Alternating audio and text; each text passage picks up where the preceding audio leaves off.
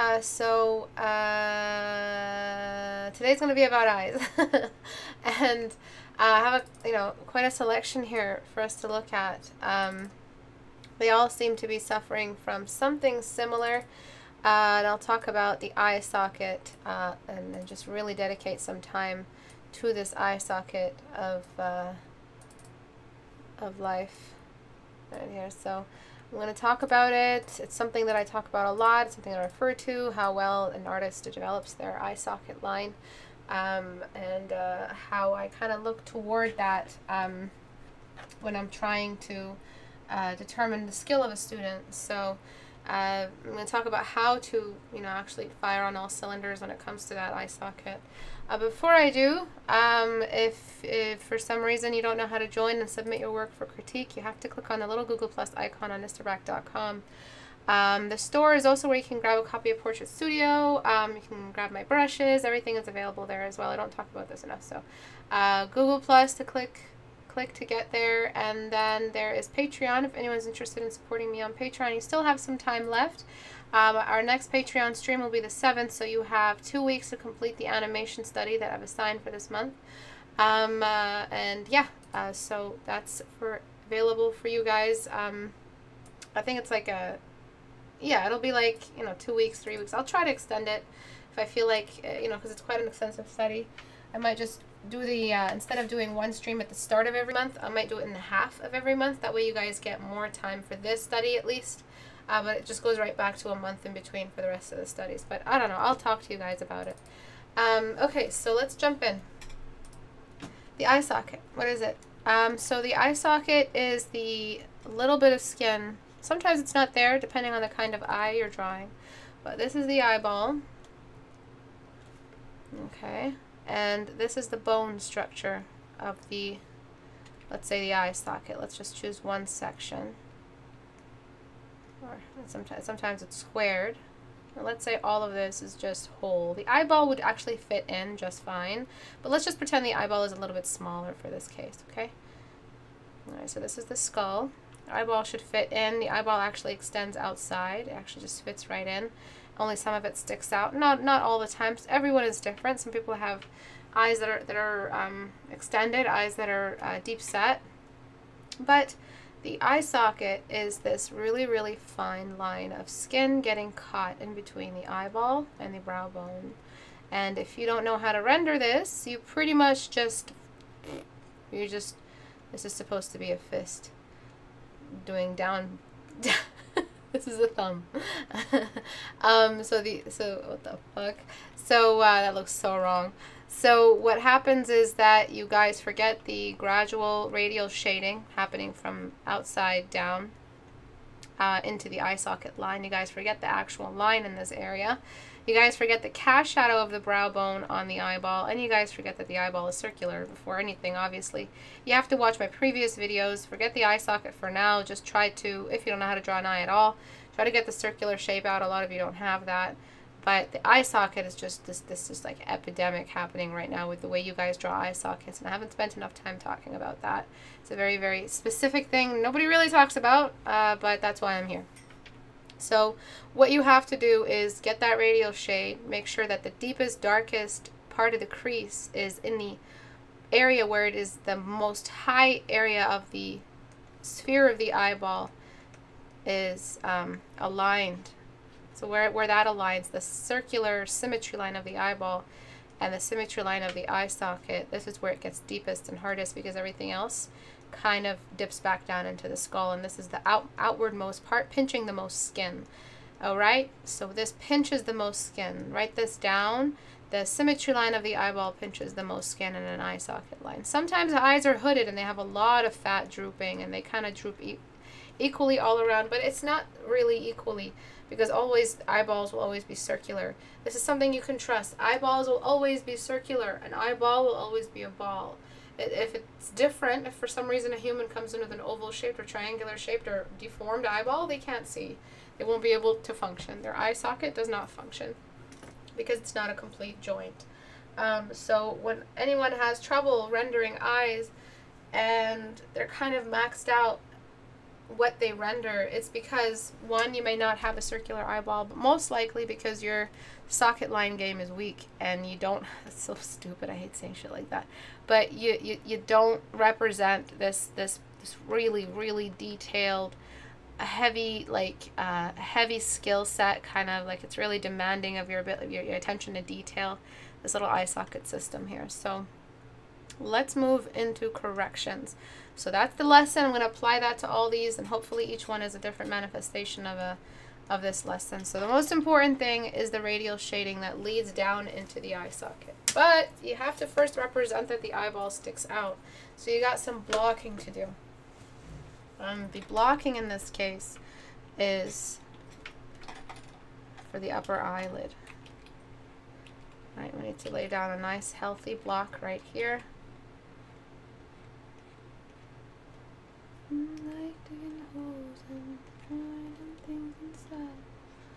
Alright, a nice cast shadow or core shadow for the eyeball. At this point, I'm not drawing any eyelids.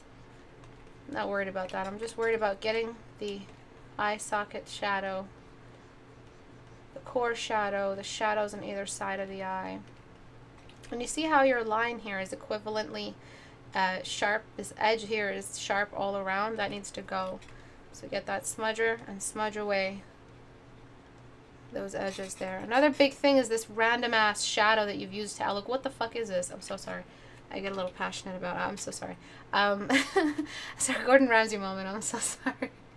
We have the exact same personality type. I'm so sorry. So right over here, what you have to do is lay in a little bit of a plate of light just underneath. That's the relief moment that leaves the eye socket. So the eye socket extends only as far as it is a cavity. When it starts to curve back up into the light, that's when it starts getting some relief values. So bringing shadows down here is a complete break of the physics behind all this. Then you have the fact that it's a close-up and you got this muddy ass skin all around. You need to get rid of that. Focus on one section at a time.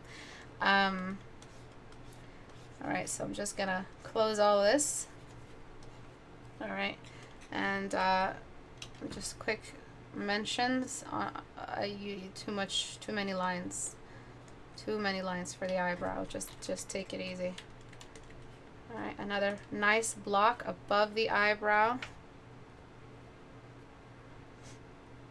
Alright. And all the shadow you have here is just, it's just a rainbow of death. It's not really any, you know, it's not representing any drops or variety in bone structure or contour. This whole area has a bonier kind of hill of bone right around here. And this is the real depression. This is the real hole of the eye socket right here. This right here. Everyone take off your glasses if you have them on. Take your finger and put it right here under your inner eyebrow. That's the deepest, darkest part of your whole eye. And kind of just get your hand and just put it over your eye.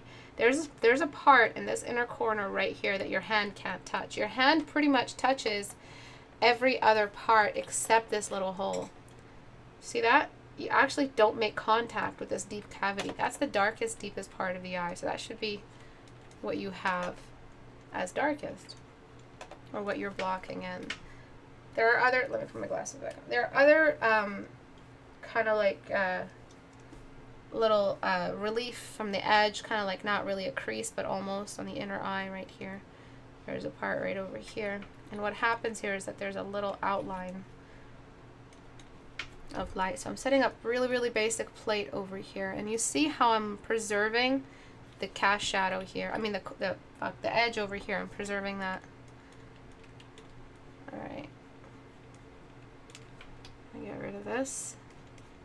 And then all at once, I'm just going to make everything way less muddy. Like, everything is really muddy right now. All your values are misrepresented. I'm just going to make everything way less muddy.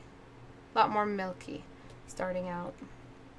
So here it is. Here's the big deal. Cast shadow and core shadow of the crease of the eye. Pay attention. Before I do this, I'm going to, son of a, filter, liquify. I'm just going to tuck in the corners so the eye looks less anime. And I'm going to use this here. Inner. The eyeball itself is separate from the inner corner of the eye. I'm going to open up the eye a little bit. Alright. Okay. Radial shading, pay attention. Low opacity, high feed. Brush number 1.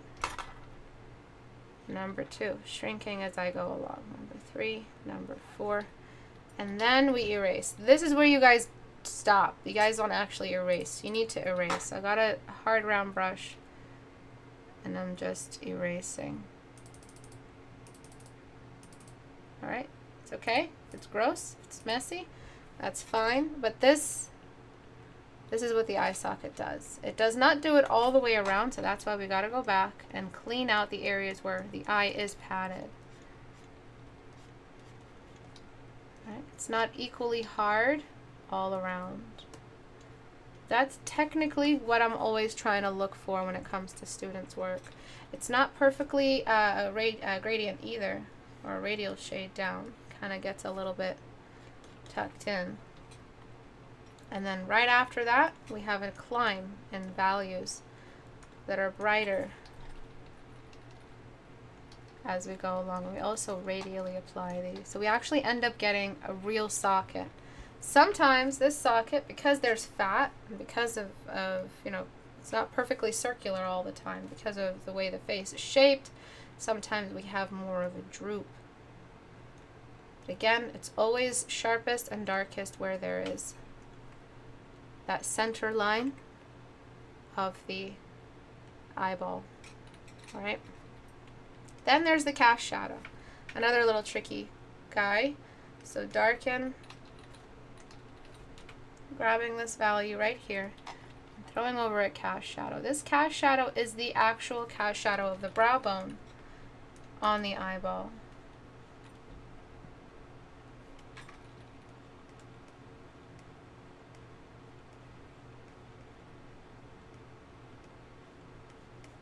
It's a small little elusive Pokemon, but it's there. And then just throwing that in. Okay, so the eyelid isn't actually as bright as you guys think because it's a lot more hidden, a lot more hooded than under that brow bone. And this is what you're doing outside of reference. There will be a time when you have reference, and all that's you're doing when you're studying is learning how to read this when it's time to read it.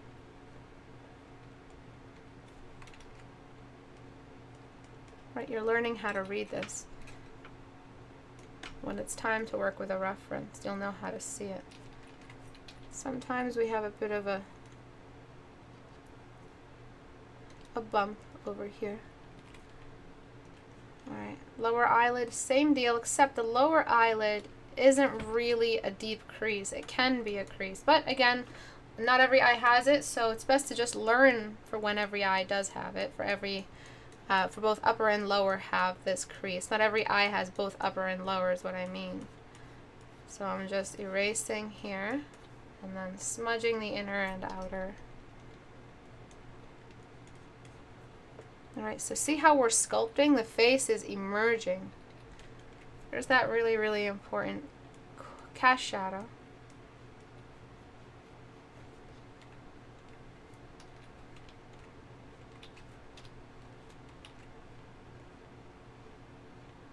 And then the lash line. This is a very basic eye. Where you were before is you were really just guessing your way through. You were hoping that it would look okay. You were kind of hiding away with random values, anything that you didn't know how to draw. The eye is the most advanced thing in the entire body. I mean, apart from circulatory, respiratory system, I'm not talking about that. The things we draw on the outside, the eye is the most advanced thing to draw. And is the most difficult thing to draw. Because there's just so much going on, so many components you have to keep in line. The brow bone gets blocked upward and then blend it away.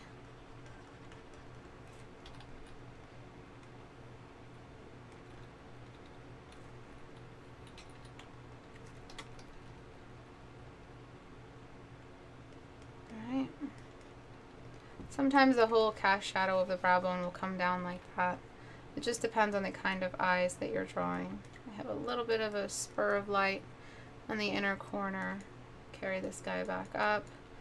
Sometimes we have shadows just under the eye. A healthy amount of dark spot, and I'm just going to decrease the size of the eyelid, the lower eyelid. When you do that, you know, equal sized upper and lower eyelids, the eyes tend to look very, very sleepy and lazy and kind of derpy. So try to keep the lower eyelid smaller in surface area. Okay, so this little eye socket. This eye socket can go even further. What do they say in Inception? Let's go further, or let's just do some more dumb stuff. So opacity is low, 100% feed, and going in one more time with the darkest darks, thinking about the line. So eventually the eye socket looks like a line, and that's kind of one of the only times you have a line other than the lash line. It's like whatever is in formation and line formation.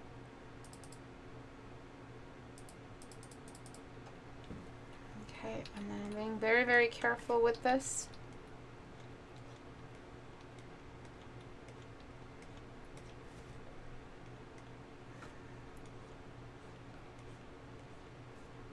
And then just smudging away. Again, it's not a perfect circle, so when we look at, let me find some of my own references. So let me find some good ones. So this character right here, so she has very hooded eyes, and she has a lot of fat that leads, like, kind of like hoods over the eyeball. So her shape of her eyes is perfectly circular. See those traces of perfect circle, but the top is shaved off a little bit because the eyes droop down and cut it off. But we still have it, because the light is so strong and it's such high contrast, we're getting a complete line. We see that gradual shade moving down into the line. So what you're doing with a study like we just did is you're preparing yourself so you can read this when it happens and actually pull it off.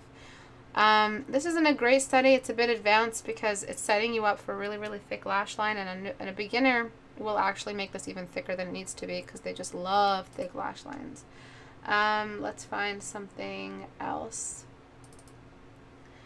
Okay, hers is a little bit more mild. It's a very, very bad photo. But again, radial shade moving down, eye line because she's kind of looking up, and then we have the light of the brows. I mean of the eye socket. Let's find another one. This one is very, very prominent. She has a deep set eye that's kind of hooded. But again, radial shade moving up. So whenever I see an artist interpreting this properly, the cast shadow is there, the upper eyelid is a sliver. They've captured the climb into the highlights under the brows. I know that this artist can read creases and can read angles and can understand the two types of edges. And when an artist speaks like this, they absolutely know how to read a simple edge around a shoulder line or a chin or around a nose.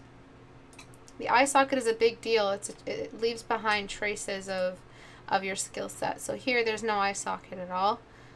There's not much like blending that represents varieties in edges. You have just straight up edges, or you don't have edges that turn into blends. You either have an edge or you have a mush of light and stuff. You do have a climb towards the brow bone, so you definitely saw that. What you have to start doing is you can't omit the inner and outer corners of the eye. Those need to be there because they kind of indirectly make the eye look circular just by drawing them, because you're drawing the two edges. The lower eyelid in this case might be a bit more visible, and then there's the whole upper eyelid that's just missing. And if you were working from a reference and you wanted to make it a hooded eye, even a hooded eye I'd say is too advanced for a beginner. Do some basic, just like what we just did together, really, really basic, low poly head type eye sockets and eyeballs. You're going to be setting yourself up for being able to read any customization. So you have to know how to build the core build. You have to understand the core build, all that might be expected, the variety of combinations that might be expected, that you might come across. You know how to do that in the template. And then when it's time to customize, you have a reference to guide you. And if you do enough, you can customize without needing a reference. But right after those basic form study type eyeballs and eye socket studies, you jump into something a little bit more advanced. So there's no eye socket line completely. There's no edge. If you were using a reference, it's hard to even see that you were. Kind of feels like you were doing a lot of this without reference. So this is another way to do the eye socket, kind of just laying down this is what I would do in traditional. Just smudge away and keep smudging. The muddy colors, high contrast, this all has to go.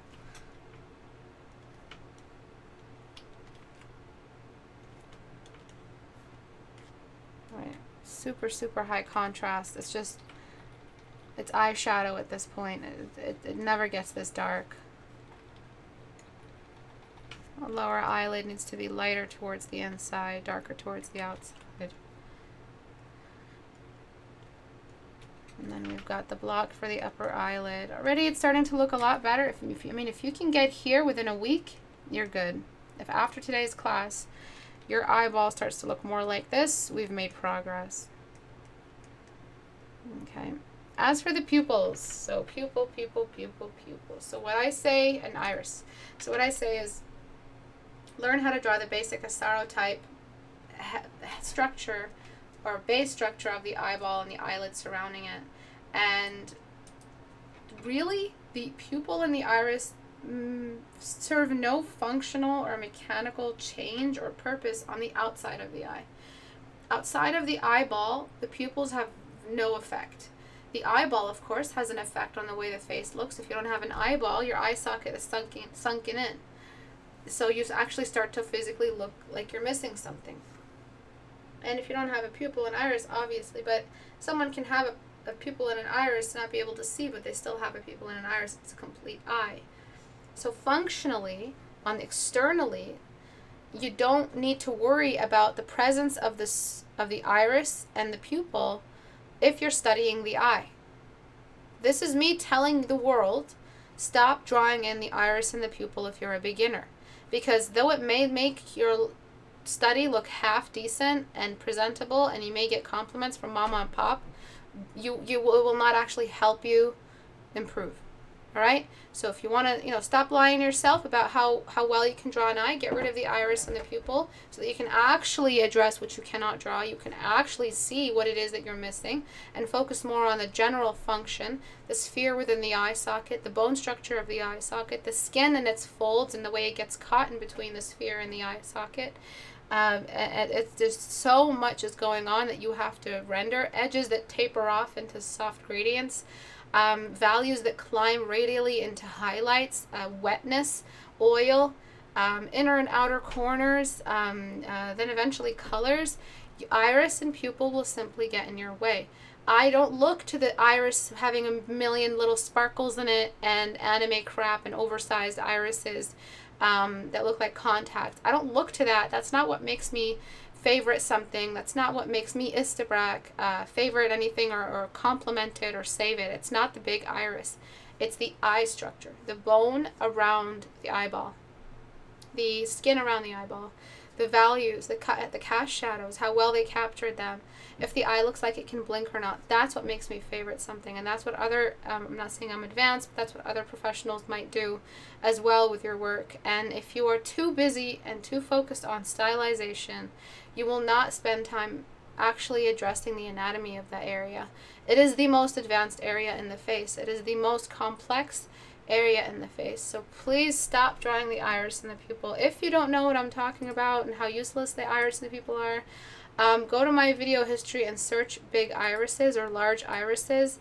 I just go through like 4 or 5 drawings where the irises are too big. I shrink them and things just look better right away. The iris is always oversized anyway with the way you guys draw it. You guys need to step back from this obsession with irises. It's really, it looks noob. It doesn't look good. It looks newbie. And yeah, you guys need to stop doing it. Alright, so let me move on.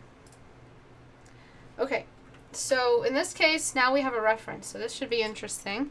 In the reference, we kind of are missing an eye socket line. And the eye socket line is right there. Everybody close, squint your eyes.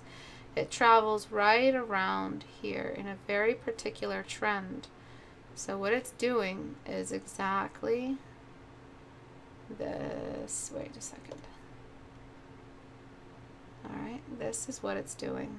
And the reason why yours is not seeing it, squint your eyes, you'll see it's right there. Look at the navigator, it's right there, a defined line. She's looking down, which is why the eye socket isn't there to crease. So this is really interesting, actually, to see what the student can do. And what you didn't do is climb radially for the upper eyelid. You didn't capture this edge. There is an edge. Oh yeah, there's an edge. Look at the navigator. It's right there. And then you didn't climb radially to the highest, fattest point of the eyeball right over there. There is more of a crease for the lower eyelid because she's looking down.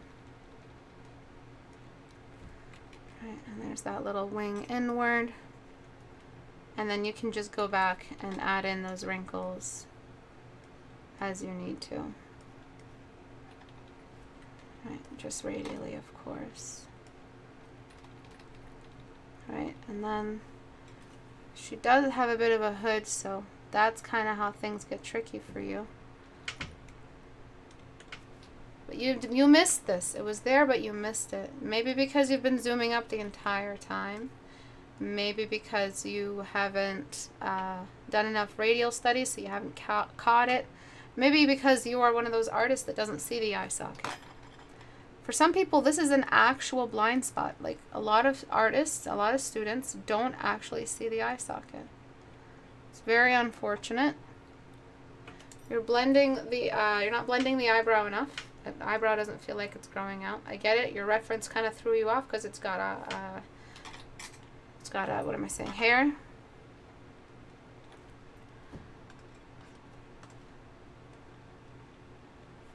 And then now I'm just adding the line. Thick lash line as usual. Students always add a thicker lash line than they need to. Don't know why. They just do. Even though your reference right there is telling you it actually works when we don't have a thicker lash line, students do it anyway.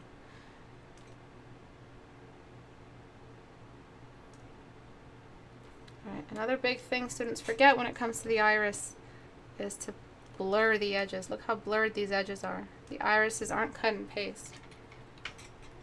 And if there is a shadow, it's a very faint shadow.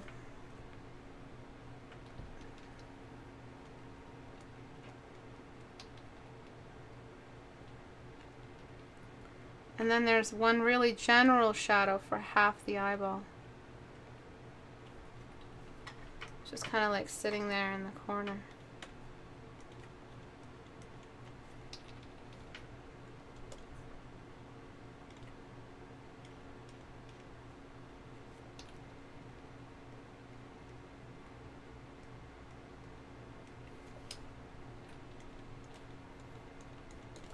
Okay, and then we'll take a look at the before and after.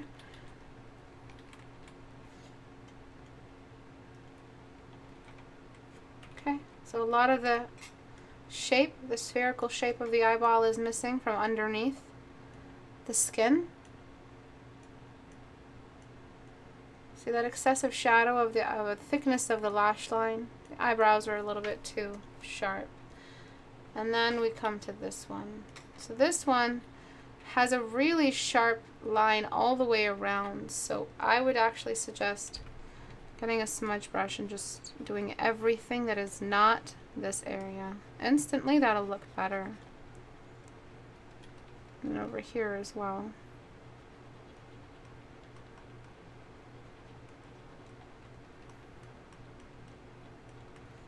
Irises are way too big, man, like way too big. You have a cast shadow coming off the brow bone, but no cast shadow coming off the eye socket.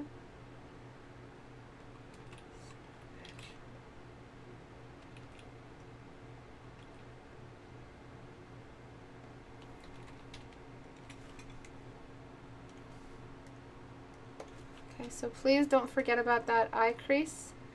It's really, really important.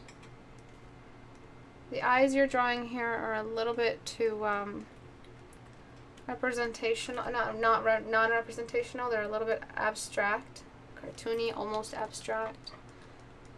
Please blend the inner eyebrow so it looks like it's actually growing hair.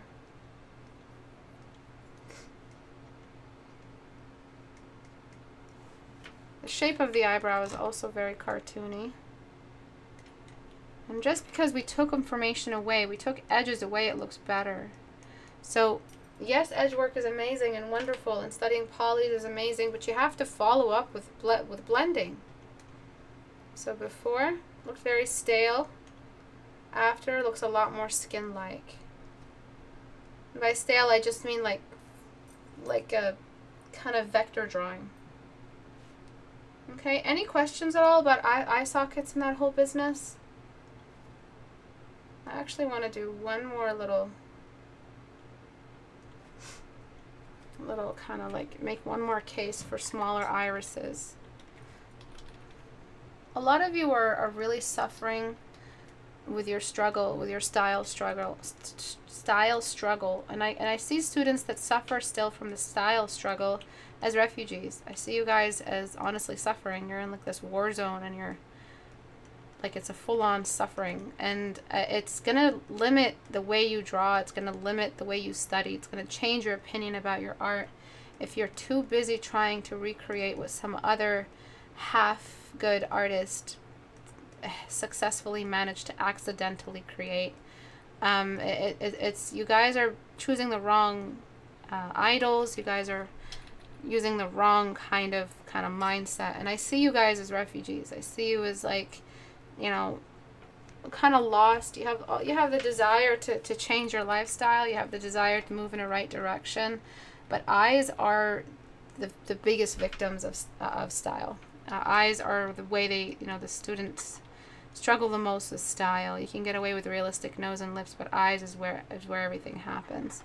So when you have all this left to do, all this studying left to do, and you're busy trying to figure out your style, you're gonna fail, and you're not gonna get good. That's all I'm gonna say. You're gonna fail. Meaning your gallery will look the same for another 3 years, 5 years. Your art will always be that, mundane or half good. If you're busy grooming a style, you have no skill or no business trying to groom.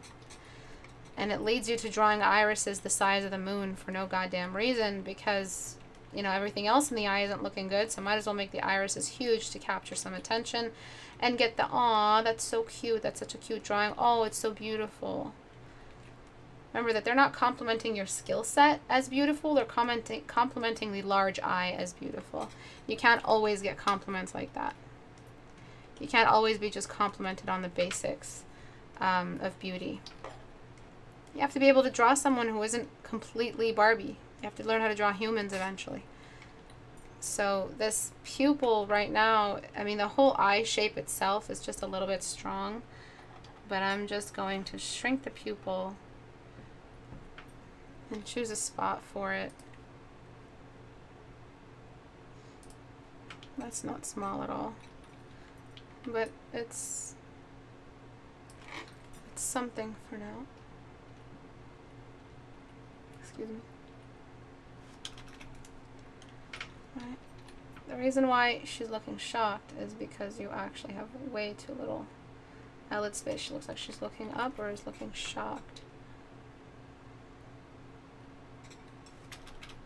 Right. Shrink the window of the eye between the two eyelids. I think you're painting a darker skin, but it really wouldn't be that dark, but I can't talk about contrast all at the same time. But the skin you're painting is way too muddy and way too dark. Even for a dark African skin tone, they're just brown. It's not black, like not fully black.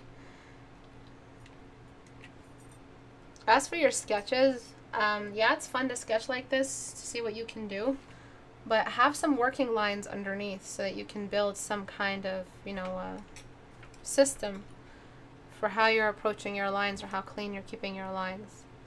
because I know inking is all amazing and glamorous, and everyone wants to be Kim Jong-il or whatever his name is, Kim Jong whatever. But I'm so sorry. I don't know your name. I'm so sorry. You can't pull that off. I'm sure he has lots of studies behind him. I'm sure he has some sort of way of seeing his working lines without actually drawing them. So please stop trying to duplicate what he can do and not having any working lines. Your sketches are looking really, really rough, really chicken scratch. So this is typically the size of the iris that I would allow, that I would love to see in your work. This is the size of the iris. What you had before was a little freakish, and when you're hiding more of the whites of the eyes, you're showing more of actual alien anatomy. Like you're actually designing a humanoid that is not, fully human, that has some kind of evil to it. Because when you hide the whites of the eyes, you are doing so in design deliberately, so that you can remove some of the humanity or some of the familiarity in the character. So this looks more like a freakish kind of almost getting possessed kind of bloodshot eye. And it just does not look professional. So now we have all these really nice medium gray tones. Get your full black and throw in the iris. The iris can be big. The iris can be dilated. Oh, shit.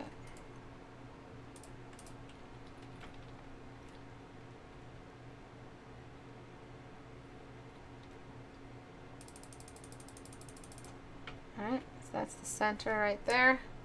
Gonna blur that. And grab my little line there. Darken the lash line a bit. So these are dark spots. Darken this line.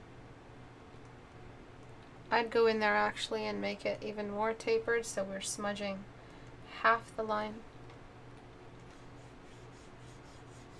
So it's not so much an eye tutorial day, it's about the eye socket and about, the problems students have when trying to represent it.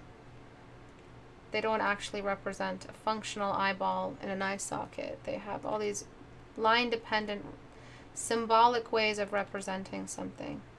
And you guys need to stop drawing symbolically. So you don't actually get humans anymore. You get creatures, or half-in, half-out realism, which is just it's like poor man's art. It's not really going to be ever at a level that can, be idolized, or at a level that can be called professional or sought after. Sorry, those are my bangles. Alright, so before, after. Please work on this. Okay. Yes. Okay, so this artist right here, I wanted to just give them props. They're on their day 8 of their 14-day challenge. The face is already looking so human. They have some wonderful features. You are value sharing just a little bit, so be careful. Shadows don't just go on slides in the playground and just slide down. Shadows stop where there is no light. Where there is light. Shadows occur where there is no light. What? Where there is light, there are no shadows. Alright, so you might want to work on the way you're rendering the nose over here and how shadow dependent that might be. This little dark spot connects into the light, unless you're drawing someone who actually looks sick. And there is a little kind of outline of hard skin around the inner corner of the eye.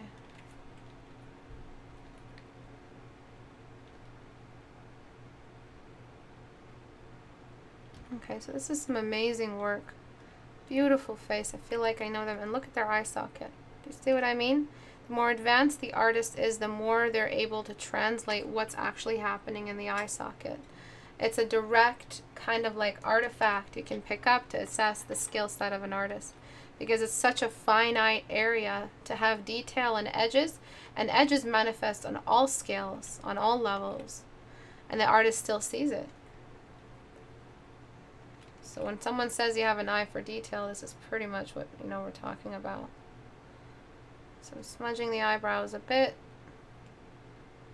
You're kind of using like a thin brush over and over and over and over and over again for the eyebrows. Don't do that anymore. The whites of the eyes are a little dim. I recommend you make them a bit whiter. You are starting to accidentally paint a sick character. You can have those dark spots under the eyes there, just don't make them so dark. This is an actual prop we use. The highlights of the nose are actually starting to read as highlights. They're not really secondary bounce, so be careful with that. Don't let that read as anything it's not. And then you got no light on the chin. The chin isn't that far off from the light. And your dark spots circle the whole corner of the mouth. It only just really takes care of the top.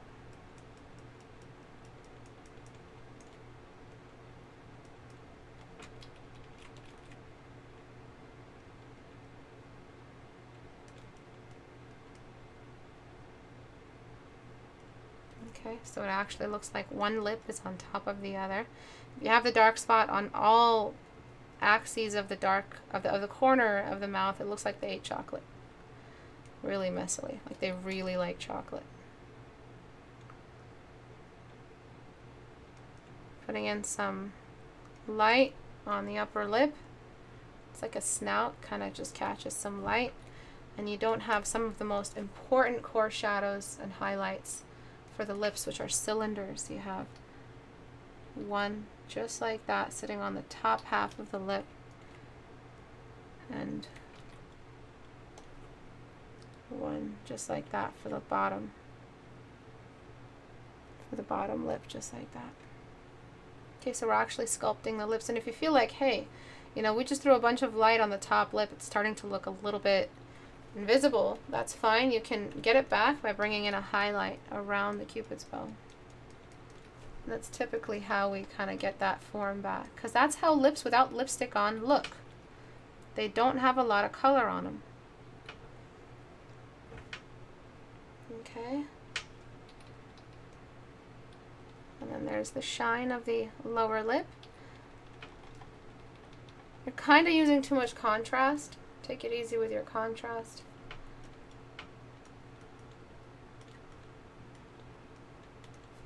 And then blending away at the chin. Okay, so beautiful, beautiful work. If the socket is getting that much shadow, the lower eyelid might also get a little bit of a shadow on it. And again, the darks of the eyes are too dark. They look a little bloodshot. I mean, the whites of the eyes, sorry. So I'm just going to throw in some light. Erase away at the pupils.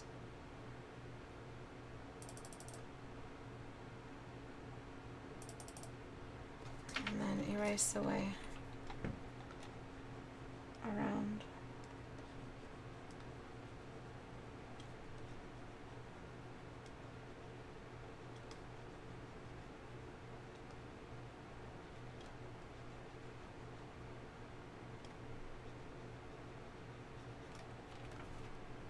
So before, after, just a little bit more awake. You can, if you want to, get back the halfway shadow of the upper eyelids. Looks a lot more awake, a lot less bloodshot or tired. You can even make it this bright. Okay? It looks so bright. That's actually the right amount of bright you need, but it looks so bright compared to what you had before, because that's how dark what you had before was. Alright, so merge down. So this is your next level. Careful with that bounce light on the chin. You're kind of interrupting the core shadow. Careful with that on the jawline. Before, after. More sculpting. You know, this was more of like a, like if somebody brought in makeup and just put it on the inner corner and just let it slide down type deal. Wasn't what the corner actually does. The lips feel more three-dimensional. We actually use geometric anatomy to render them. Okay, so any questions at all? Let me scroll up, see if any questions. If you have any questions, at Istebrak. What are you? Stupid question. Stupid sandwich. I'm so sorry. I think the personality type between me and Gordon Ramsay is ENTJ, the commander, which makes a lot of sense to me. Don't shoot until you see the whites of her eyes. Exactly, that's the saying. Don't shoot until you see the white of their eyes. That's the saying. There we go. Too dark, whites of the eyes look bloodshot. Any questions? Flatten the image. Good job, keep it up. Careful with the temples, they're a little dark. And I believe that's it. Yeah.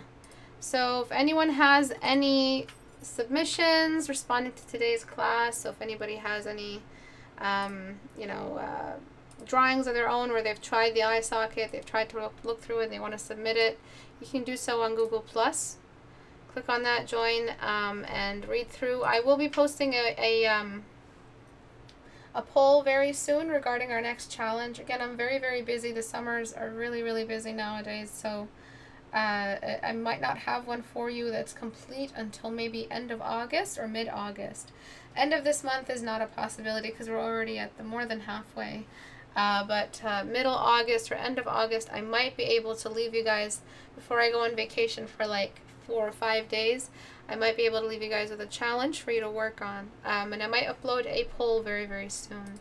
And for anyone interested in Patreon or supporting me on Patreon, you may do so at patreon.com/Istebrak. You have the option of just as a watcher to support. My aim is 1,000 patrons. Or if you want an education category, it goes as high as The Apprentice, which is $20 a month. And you get all kinds of, I guess, rewards, let's just call that. And so you get all kinds of rewards, and you get access to a Discord where we have, you know, written critiques for each other, a discussion, and a private stream, and the assignments for that stream at the end of every month. So if anyone's interested in that, you may do so here. And that's it. Thank you, everyone. You get a copy of my brushes or anything like that, they're all available in the store. I will see you guys on Thursday the 19th. Hopefully by then the poll is up and we can talk about the poll. I can talk about my ideas for this upcoming challenge and figure all that out. I have actually been streaming after hours a lot, but after hours are a little bit early before my private session, so around 1 o'clock. I might stream again tonight. I promise I'll try. If not, I'm sorry.